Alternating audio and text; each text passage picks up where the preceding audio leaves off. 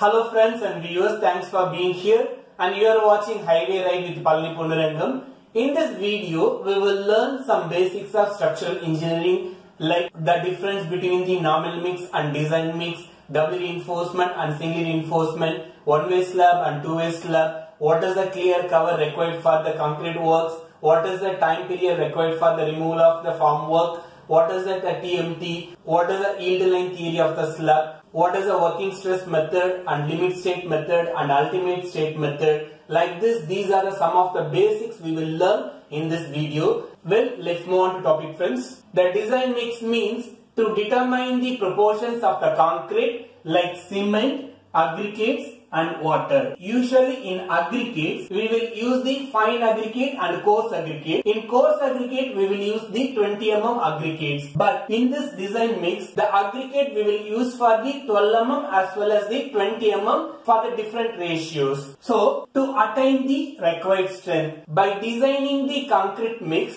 such concrete is called as a design mix concrete. This design mix concrete is we cannot use for any reason of the work. For example, the design mix can be determined for the different ratios. First ratios we will use cement, second is fine aggregate, the third one is coarse aggregate. It is like a usual concrete, that is a nominal concrete mix. But design mix we will use a coarse aggregate 12 mm as well as 20 mm. Sometimes we will use the 6 mm also. This kind of the ratio we will design. This is called as a design mix concrete. Now we will discuss the nominal mix. Nominal mix means adopting the nominal mix ratio for the concrete works is called as a nominal mix concrete. This nominal mix concrete can be used only for up to M20 concrete or lower grade of the M20 concrete ratio only. The M denotes the mixing ratio. The 20 denotes the compressive strength of the concrete. For the size of the cube is 150 mm. After the 28 days of the curing, you will get the strength Newton per mm square as a 20. For example of the nominal mix as per IS 456-2000, it is given in the page number 16 and table 2. They are saying M8. I said the M is the mixing ratio. The 8 is the compressive strength of the concrete. The M8 means the nominal mix 148. The 1 denotes the cement, 4 denotes the sand, 8 denotes the coarse aggregate, that is a 20 mm only. Likewise, M10 denotes 136 ratio. M15 denotes 1:4 ratio. M20 denotes 1:1.5:3. M25 denotes 1:1:2. So this is the example of your nominal mix ratio given in IS 456 page number 16 and table 2. So this is the basic difference between the design mix and nominal mix. Once again I am repeating, design mix means we are determining the proportions of cement, aggregate and water. Nominal mix means we are going to adopt the nominal mix ratio which is already designed concrete mix ratio. The next one is cube test as per Indian standards. Any of the concrete works, the cube test is required because based on the cube test only we can assure what is the quality or what is the strength of the concrete attained. For this purpose, we need to cast the cubes for the different quantity of the concrete works. For example, concrete quantity in terms of cubic meter or m cube, the number of set required for the cubes. Set means 3 numbers of cube. The cube size is 150 mm by 150 mm. If you are pouring 1 m cube to 5 m cube of concrete means you need to cast one set of cube. One set means that is a 3 numbers. Size is 150 mm by 150 mm. Same like that. If you are pouring 6 m cube to 15 m cube, you need to cast 2 set of cubes. Then 16 m cube to 30 m cube means 3 set of cubes. 31 m cube to 50 m cube of concrete works, you need to cast 4 set of the cubes. The last one, if you are pouring 51 m cube and above, you have to take 5 set of cubes. So this is the, as per the Indian standards, you have to take the cubes for the different quantity of the concrete works. Well, let's discuss about the clear cover for concrete works. Already we had discussed the clear cover for concrete works in video 8, that is a bar bedding schedule. You can also refer in that video. Now we will discuss the clear cover for the concrete works. For beam 25 mm, slab 20 mm, for column works 40 mm, for foundation works 50 mm. These are the standard clear cover. Also you can refer your structural drawings before proceeding your works. So these are the numbers for the clear cover for your concrete. You can use this clear cover and avoid the corrosion and increase the lifetime of your concrete structures element. Usually we will call the TMT bar, but we don't know what is meant by TMT abbreviations. So many of the time we used to call the TMT bar like this. But what is the meaning of the TMT, or what is the abbreviation of the TMT means that TMT denotes thermo-mechanically treated bar. That is, T denotes thermo, M denotes mechanically, again the T denotes treated bar. That bars are called as a twisted bars. The bars are like this, twisted. These bars are called as a TMT bar. This TMT bar is available 12 mm and above bars. The other bar is plain bar. The plain bar is there is no twisted shape, only it's a plain shape. The plain bar is available 8 mm and 10 mm. There is no TMT bar for 8 mm and 10 mm. So this is the abbreviation for your TMT bar. The next one is very important for formwork removal time period for the different types of concrete works. It is important. You can also refer IS 456-2000. It is available in page number 25 for the different works for the formwork removal time. The first column is different types of formwork. The second column is the different time required for the different types of formworks. The first work is vertical formwork. Vertical formwork means column, wall and beam sides. We can say vertical formworks. These formworks you can remove that after the 16 to 24 hours of your concrete works.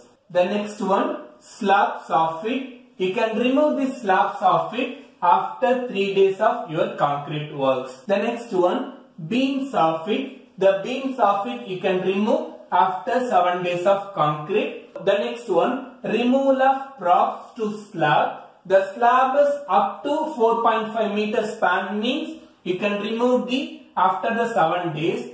If the slab is more than 4.5 meters span means you can remove the after 14 days, that is a 2 weeks. The last one, removal of props to your beam. If it is a beam span is 6 meter, you can remove the after 14 days. If the beam span is more than 6 meter, you can remove that beam after the 21 days. So this is the formwork removal time for the different formwork works. You have to wait up to these times to remove your formworks, then only the structural element should be proper. Now we will discuss the difference between the one-way slab and two-way slab. The one-way slab means Ly by Lx.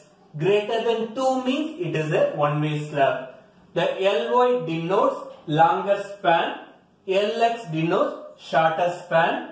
If it is a ratio Ly by Lx more than 2, it is called as a one-way slab. In one-way slab, we will provide the main reinforcement in shorter direction with crank length. In longer direction, we will provide the distribution rod. This is called as a one-way slab. In one-way slab, we will consider only one direction main reinforcement, that is shorter direction. In two-way slab, the ratio between the Ly by Lx is less than 2 means it is a two-way slab. The Ly is a longer span, Lx is a shorter span.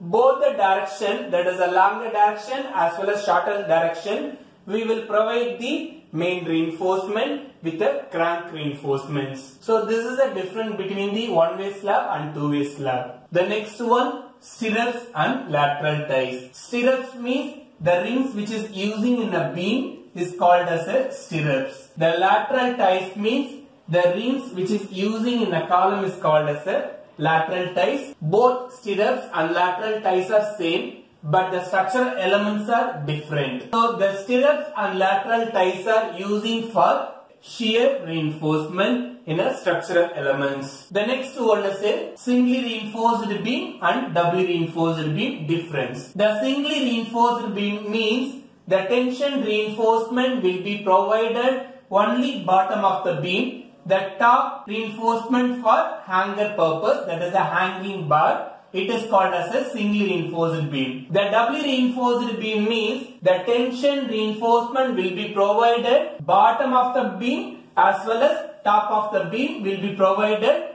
tension reinforcement. It is called as a doubly reinforced beam. The capital B denotes breadth of the beam. The capital D denotes depth of the beam. So this is the difference between the singly reinforced beam and doubly reinforced beam. The next one is two-legged stirrup and four-legged stirrups. Most of them having a confuse in what is meant by two-legged stirrup, what is the four-legged stirrups. Most of the time we will confuse while referring our structural drawings. Two-legged stirrups means only one ring which is having two legs. The two legs means it is a hook. The hook will be provided 10 times of D. While taking the BBS quantity, calculate this hook length is 10 times of small d. The small t means it is a diameter of the reinforcement. There are two hook, that is a two leg, multiply two numbers, you will get the 2 times of hook quantity of reinforcement. So this is called as a two-legged stirrups. Four-legged stirrups mean in a single beam or column we will use two reinforcement, that is a two stirrups or two lateral ties we will use. One stirrups have two legs, another one stirrups have two legs. So total 4 legs, it is called as a four-legged stirrups. This hook also you can calculate for the BBS purpose 10 times of D. The small t denotes diameter of the reinforcement. So this is a difference between two-legged stirrups and four-legged stirrups. The next one is the design methods of structural elements. The first structural design method is working stress method, that is called as a WSM. In this WSM method, the structures are stable, but after the lifetime of your structure, it cannot be reused. So this is the disadvantage of your working stress method. The next design method is ultimate load method. You can also call it as a ULM. In this ultimate load method, the structure will be brittle suddenly. So this is a disadvantage of in this ULM method. The last method, it is a well-known method for us. It is a limit state method, that is a LSM. In this limit state method is the structure is stable and also we can reuse the structure after some repairing works or maintenance works of your structural elements. So commonly structural element design method is limit state method is we are using. Some of the structure we are designing by working stress method. So this is the technical difference between the working stress method, ultimate load method and limit state method. The next one is the difference between the under reinforcement and over reinforcement. For under reinforcement, technically we can differentiate. For under reinforcement means MU is less than the MU limit, or over reinforcement is MU is greater than the MU limit. The MU means it is a moment. So now for under reinforcement, so MU is less than the MU limit. In this under reinforcement beam, the deflection will be appearing on your bottom. Because of the deflection, the cracks will be appearing or visible in the bottom of the beam.